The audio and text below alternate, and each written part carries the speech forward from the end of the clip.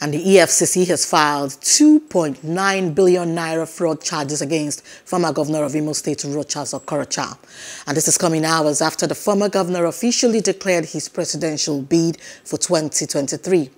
Okorocha was charged alongside some others like Ayem Nyerere Chinenye and Naftali International Limited, Perfect Finish Multi-Projects Limited.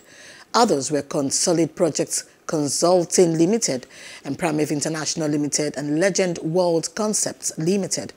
In the 17 counts filed on Monday at the Federal High Court Abuja, EFCC alleged that they conspired to steal 2.9 billion naira public funds. Hello, hope you enjoyed the news. Please do subscribe to our YouTube channel and don't forget to hit the notification button so you get notified about fresh news updates.